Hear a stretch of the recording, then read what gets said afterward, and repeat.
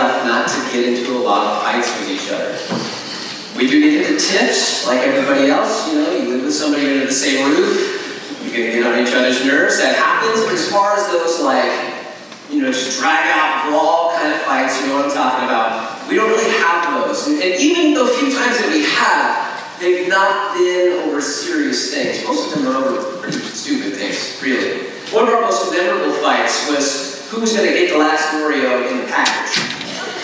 And that sounds dumb, but it gets worse because there was another package of Oreos in the house. This fight was all about that particular cookie and what that cookie represented as a symbol, right? We get into donut fights. Another one of our more memorable fights came early on in our marriage. We were in college, and we were playing a video game together, Call of Duty. We were on the same team. We had a shared objective. And apparently I had been a little too bossy in how I was laying out the game plan for how we would achieve victory, and she didn't like it. So the countdown started. 3, 2, 1, go. And we were off. My character took 3 steps forward, and then I watched him fell to the ground, and my screen turned red, and I was dead because she shot me in the back. And I said, "You shot me?" She says, "I know." I said, "Why? We're on the same team." She said, "I don't like the way you're talking to me." That was one of our more memorable fights, and that's a precursor to it. Like, we fight over dumb stuff. We don't fight over things that matter. And if you were to look at some of the fights in your life, with either your spouse, your neighbor, your family, your friends, whoever, if you were to really take stock of the things that you fought over, I'm willing to bet that a number of those things would be stupid fights that really don't make any difference and are inconsequential. We fight over silly things. We pick all the wrong fights. But not every fight is wrong. Not every fight is silly or stupid. A lot of times there are fights in this world that matter and that make a big difference in the name of good and in the name of God in a lot of people's lives. This fight for equal treatment amongst people is a fight worth fighting. That makes a lot of difference, and it has made a lot of difference throughout history in this world.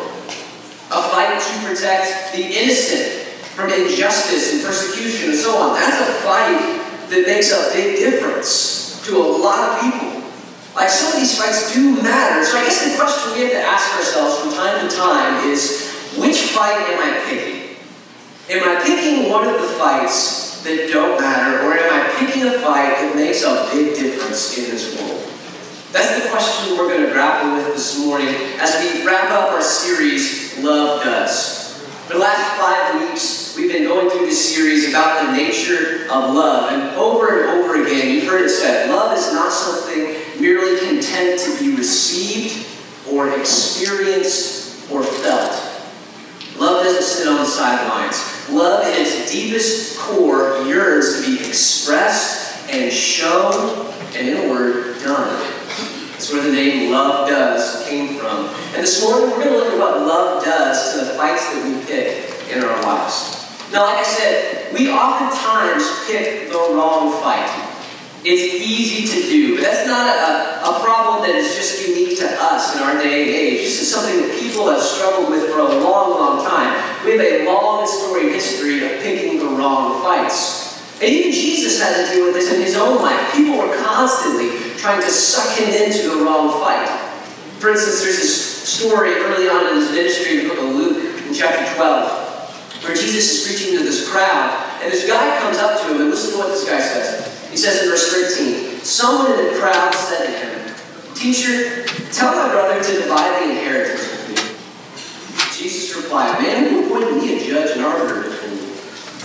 So this guy comes up to Jesus and immediately tries to suck him into his family feud. "Jesus, tell my brother to split the inheritance with me." Now, this could have been property, it could have been money, it could have been any number of things. But at the end of the day, he's trying to suck Jesus into this fight about stuff. Things. And if you notice, Jesus doesn't want any part of it. "Man, who appointed me a judge between you?"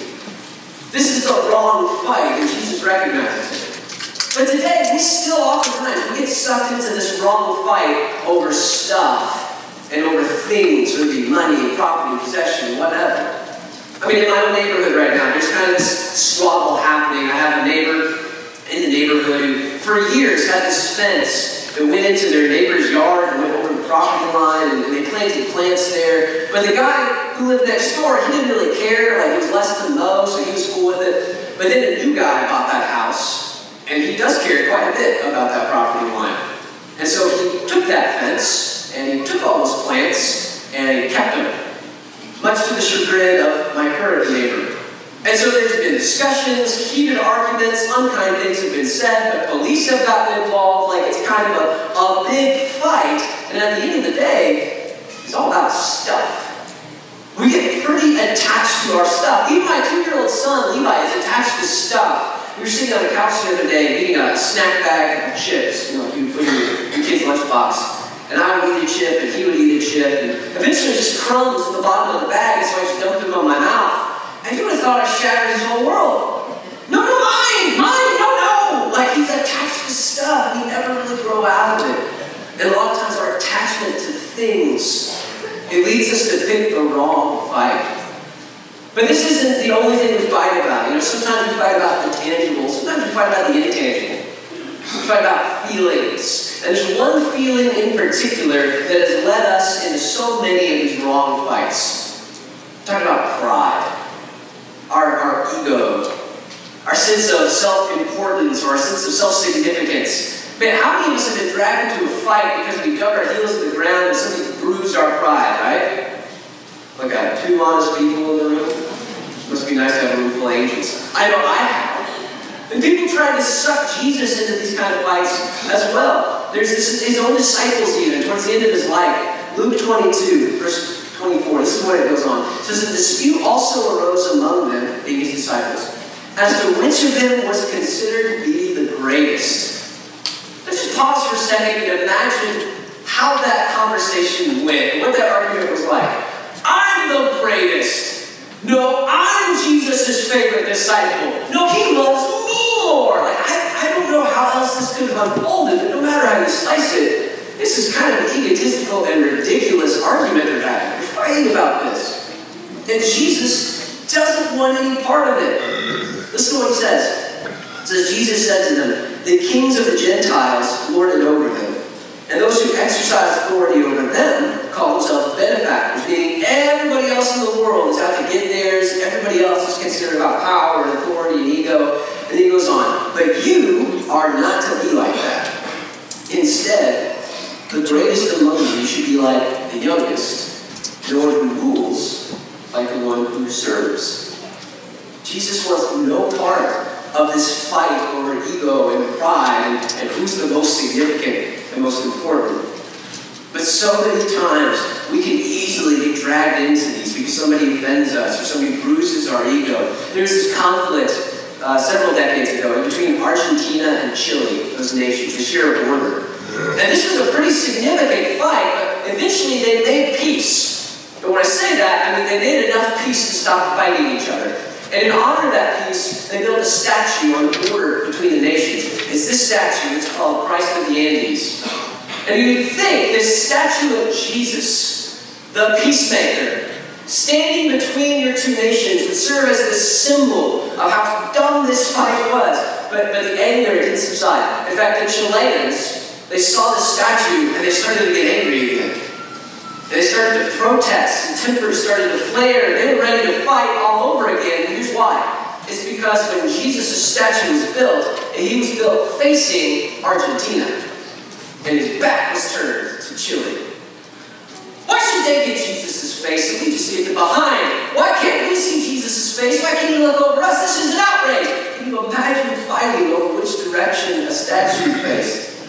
But this is what caused all these tempers to flare. There's one clever newspaper man. He kind of put the kibosh on the whole squabble because he printed this. He says, don't worry about it. The Argentinians, they just need more looking after than we do. That's why Jesus' face is that way. And they were all kind of able to laugh at it. But this is what I'm talking about. Pride. Our ego, our sense of self-importance and self-significance can lead us into some of the dumbest fights. These are the wrong fights to pick because they don't really accomplish anything. But this isn't even the dumbest kind of fight we get into. Probably the worst culprit here is a fight over this simple question. Who's right and who's wrong? How many of you got into a fight over the question of who's right and who's wrong? Who's Who's got the facts straight? Who's correct in this situation? We live in a day and age where it is so easy to fact check anything that anyone says. Where we can push up our glasses and say, well, actually, let me correct you there. And we can we almost get this sense of pleasure out of proving somebody wrong. And I am not inoculated to this. I have struggled with this for years. There's this one story. I was years ago, we were in a different church, and I was preaching there, and afterwards I was talking to this 80-something-year-old lady about something she saw in the news. It's about the restaurant Chick-fil-A, the chicken place, the best chicken in the world. So anyway, I talked to her about Chick-fil-A, but it took me forever to figure out what she was talking about because she kept calling it Chick-fil-A. And I was trying to piece it together, and finally I caught it. I said, do you mean to say Chick-fil-A? She said, no, Chick-fil-A. I said, no, Alice is pronounced Chick-fil-A. She said, no, I've seen the sign, it's Chick-fil-A. And that right there was this moment, like it could have been a tumbleweed that blew by, and like this kind of like gunslinger moment where I wanted to dig in my heels and be like, no, madam, you are objectively wrong. Look at the sign, it's Chick-fil-A. But I didn't because I've learned that these are dumb fights that don't accomplish much of anything. And even Jesus, he got roped into some of these fights as well, or at least people tried to rope him in. There's a story in Luke 20 where Jesus is preaching. In verse 1 it says, one day as Jesus was teaching, the people in the temple courts and proclaiming the good news, the chief priests and the teachers of the law, together with the elders, came up to him. Tell us by what authority you're doing these things. They said, who gave you this authority? They're basically saying, Jesus, how do you know we got your facts straight? How do you know that you're saying the right things? Who gave you your permit? Who gave you these credentials? It's a conflict over who's right and who's wrong. And again, Jesus has no interest in this fight. If you keep reading that story, he gives them an explanation that kind of just disarms the whole scenario. I mean, we see this again and again in his life too. People try to rope him into these dumb fights and dumb arguments, all the wrong fights. And time again, he refuses to take part of it. And he disarms the situation. And a lot of it has to do with the weapon that he chose to wield. He chose to act in love. And that's probably another point we ought to hit on this morning. Not only do we often pick the wrong fights, a lot of times we try to wield the wrong weapons too. I mean, just think back to those stories that we heard, all of them, just for a minute. But think about the weapons that people use trying to win that fight. That fight about stuff, for instance. People use their words, they use anger, they use the legal system, all in an attempt to win this fight. Or that fight about pride, ego, Argentina and Chile, outrage, protest, those are the weapons. Or that fight about who's right, who's wrong, me and the lady about Chick-fil-A. Stubbornness, even facts at times can be used as weapons. And you know as well as I do, this is just the tip of the iceberg. Because people can use power, they can use influence, they can use money, they can use relationships, all as leverage, all as weapons to try and win a fight or win an argument, not realizing that weapon is wounding people in the process. We're trying to fight these wrong fights with the wrong weapons. And even faith at times can be used as a weapon. There's a story from a guy named Bob Goff. Bob's a guy we've heard a lot of in this series. He's an attorney, and in his early days as a mediating attorney, he met with these two gentlemen, Christian men, to whom concepts like mercy and grace and forgiveness just seemed foreign and alien. And these two men, they had this conflict, and Bob can tell very early, it was a deep-running conflict with a long and storied history. There's a lot of pain there. But instead of dealing with that and practicing things like mercy and grace and forgiveness, they just wanted to spit Bible verses at each other like bullets from a machine gun. Just boom, boom, boom, boom, boom. All in an attempt to try and gain this moral high ground. And the whole thing disgusted Bob so much that he finally came to the point where he rented a boxing ring and a referee. And he said, look, conversation's not working, so we're actually going to fight here. Here's the time, here's the day, winner take all. And in his mind, Bob was thinking, no matter who wins, I get the winner because I'm ready to deck them both. He was just fed up. So the day the fight came, Bob had sneakers on and his gray sweatsuit. He had a towel rolled up around his neck because that's what he saw in the movie Rocky. And he just waited. And the guys never showed. They were more interested in fighting than they were in resolution. Their faith didn't really mean a whole lot. It was just another weapon that he wielded in the conflict.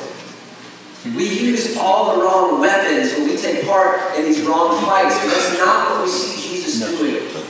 In fact, when he does choose to address conflict or enter into a fight, he does it with a whole different mentality and a whole different weapon in his hand. He uses love to disarm the situation.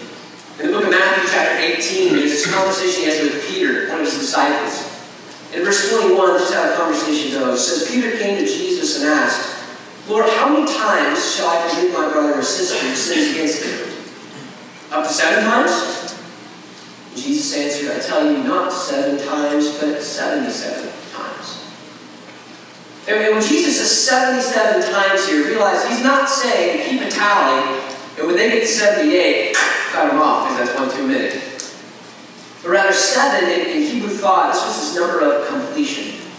Which meant that if Peter is saying, should I forgive them 7 times, he is asking, should I show them just this complete, this overwhelming sense of grace? Forgive 7 times, and Hebrew thought was just this abundant display of forgiveness. But Jesus says, no. Forgive them 7 times, and then keep on forgiving. Don't ever stop showing that person forgiveness and grace and mercy and love. You know, don't take aim with your tongue. Don't brandish anger like a saber by which you strike people down, but rather with love, disarm and win this fight better before it ever starts. Love was his weapon there. Again, later in Jesus' life, towards the end, we read in Matthew chapter 26, the situation where Jesus is in the Garden of Gethsemane, he's praying. And these soldiers, they come to arrest him, and Peter draws a literal weapon, a sword. And this is what Jesus says. Put your sword back in its place, Jesus said to him. For all who draw the sword will die by the sword.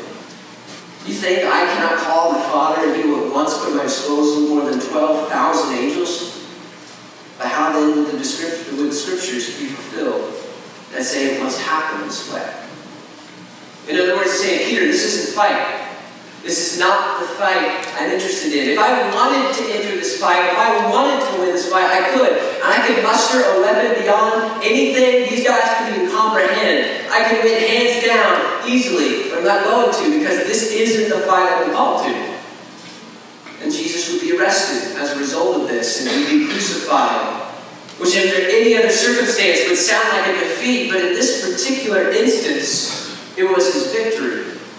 Because the fight that God had called him to was something so much more than just standing in front of crowds and preaching. The fight was something so much more than protecting stuff or pride or showing who's right and who's wrong, who's got the facts straight and who doesn't. The fight was for people.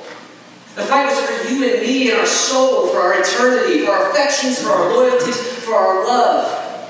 And all that cross when Jesus died, all that sin, that shame, all that disgrace, as Brian put so eloquently earlier, was obliterated. It was wiped away. And we were left standing there clean and pure and new. We were made children of God, brought into his family, to be loved and to love others. That's what was accomplished that day. That was the victory. That's what this whole fight was all about. And love was the only weapon capable of winning that war. That's why Jesus didn't get caught up in the wrong fights and use the wrong weapons. There was something bigger that God had called him to. And that brings us to that last point that we got to hit on today. Because as we've said, we've talked a lot about the wrong fights, the dumb fights that we get into. But not every fight is wrong and not every fight is dumb. In fact, there are fights in this world that God calls us to pick. God calls us to take a stand and to fight. And love is the only weapon that will win these battles. I mean, we could waste our time and our life fighting over things that are inconsequential and ultimately make very little difference in the world. Or we could choose to fight the fights that God himself has picked. To fight these fights for the people that grieve the heart of God because of their suffering, because of their shame, because of their slavery to sin and death. This is the fight that God has called us to. We read about some of them in James chapter 1, verse 27. He says, religion that God our Father accepts as pure and faultless is this: to look after widows and orphans in their distress and keep oneself from being polluted by the world. And that last statement, keep oneself from being polluted by the world, that is a whole other sermon in and of itself that we will hear some other time. But this morning, just to stay focused on our topic, look at that first part. This is religion that God our Father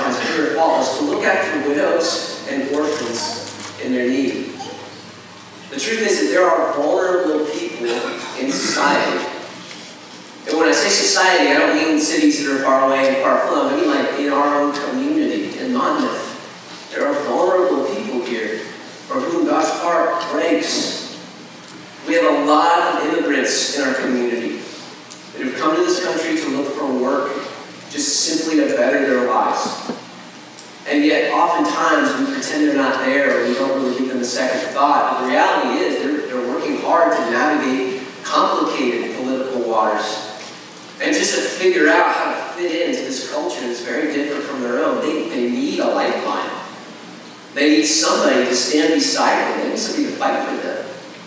Not with anger and outrage and protest, but just with a helping hand, with a kind word, with an embrace. We have a lot of elderly in our community.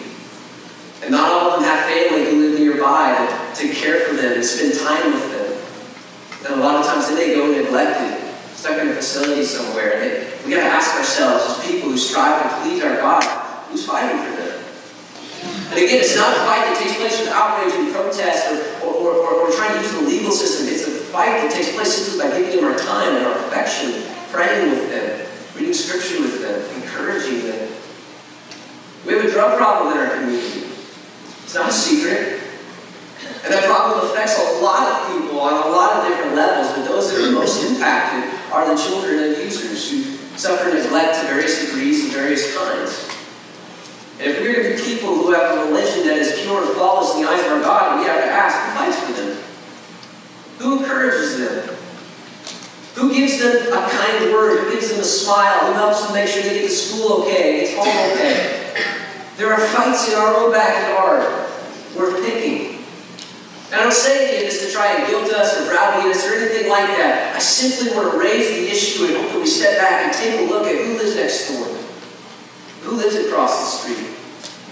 Who really lives in our community? Because these are people whom God loves, whom God chases, whom God pursues, whom Jesus came to this world and died to save, that they might know a life where none of this junk exists. That's the fight that we are called to take arms in. And our arms are not well wishes and love from a distance. Our weapons are the kind of up-close love that God has shown us. The kind of love that embraces, that serves, that cares for, that extends a hand, that welcomes, that greets. That is what love does. And all this other junk, these fights about stuff, fights about ego and pride, fights about who's right, who's wrong, all of this other stuff is just a smokescreen, gang. It's a distraction. And we have to be diligent enough to see it, because we do have an enemy. And it's not the people who mess with our stuff, who wound our pride. The book of Ephesians, chapter 6, this is what it says, verse 10. Finally, be strong in the Lord. Text messages just pop up. I love technology, but it sucks sometimes. Finally, be strong in the Lord and in His mighty power. Put on the full armor of God so that you can take your stand against the devil's schemes. Let's just pause here for a minute. Devil's schemes. What is a scheme? It's a plan. Is it not?